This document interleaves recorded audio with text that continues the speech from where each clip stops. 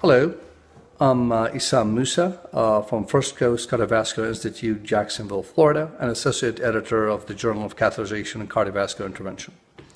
Today, I'm with Wes Pedersen, Director of Transcatheter Valve Therapies in Abbott Northwestern Hospital, Minneapolis. Thank you very much, Wes, for being with us. Wes is going to share with us more detailed information about a publication in CCI entitled Balloon Aortic Valvuloplasty in Patients with Severe Aortic Stenosis and Ejection Fraction Less than 20%. So Wes, I would appreciate it if you could summarize for us your work, and specifically, do you do a viability study by dobutamine to check viability and whether they would proceed to balloon valvuloplasty or TAVR? Thank you, Issam, for the opportunity of talking about this subset of patients with severe AS and left ventricular ejection fractions of less than 20%.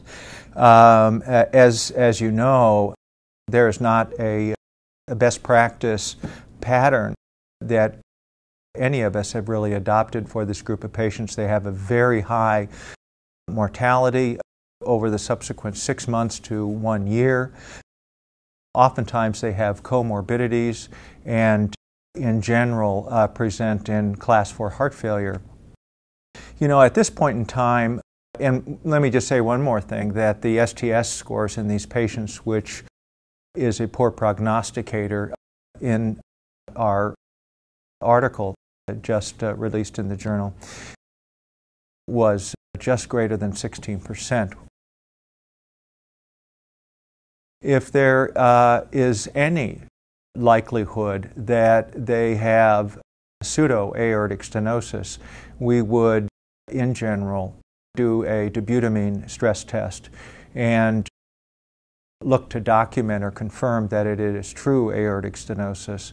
All these patients, if we've made the decision to go on to more aggressive therapy, be it balloon valvuloplasty or TAVR, they go to the cardiac catheterization lab. We do coronary angiogram, bilateral heart cath, and at that time perform a balloon aortic valvuloplasty.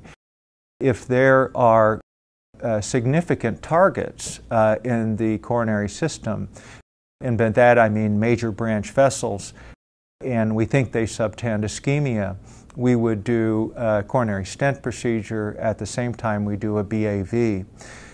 At this time, we haven't felt the need anyway to put them on advanced support.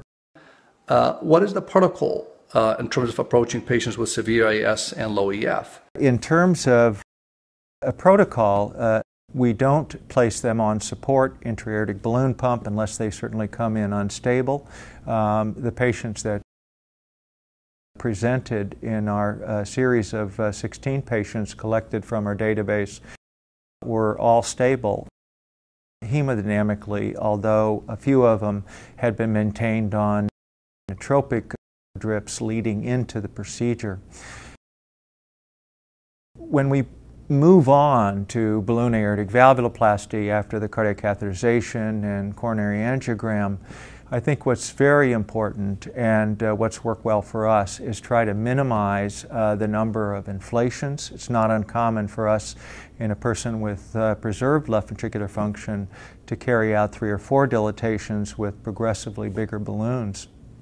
In these patients, I make a very conscious effort to use a more definitively sized balloon, generally 1.1 to 1 for a balloon diameter to LVOT diameter ratio, and minimize the number of inflations, and oftentimes restrict it to 2 and occasionally even 1.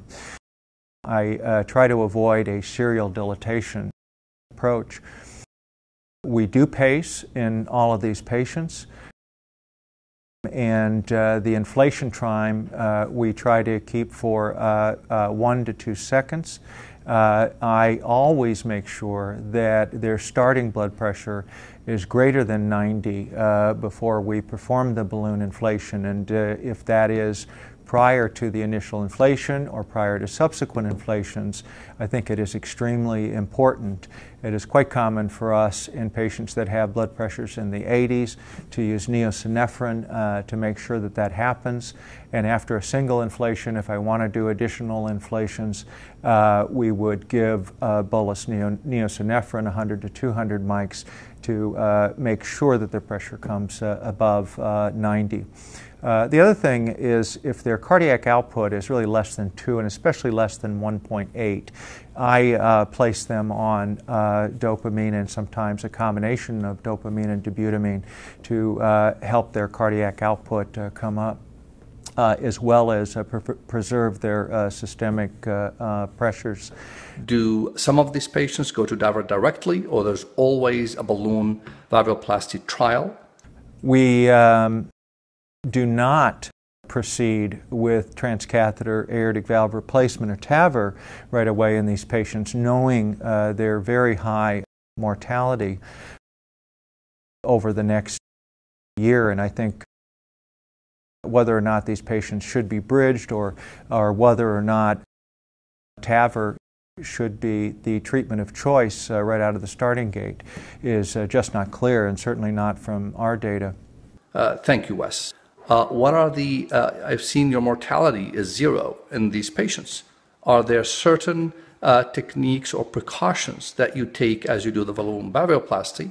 Again, we had, as you noted, there were no patients on support initially. 2 patients did not recover abruptly enough for me with inotropes or vasoconstrictor agents, and did have to put balloon pumps in both those patients, and there was no interprocedural mortalities or major complications.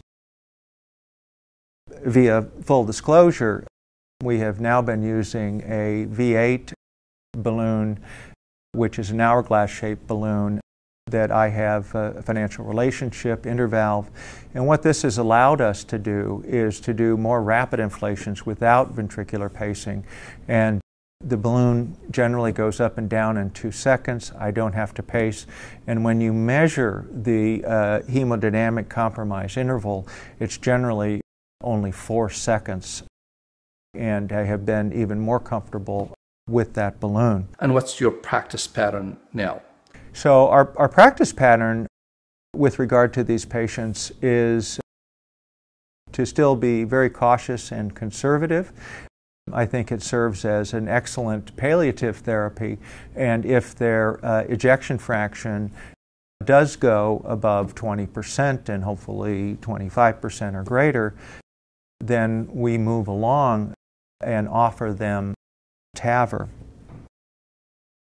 I want to make one more point about the dobutamine infusion, and physicians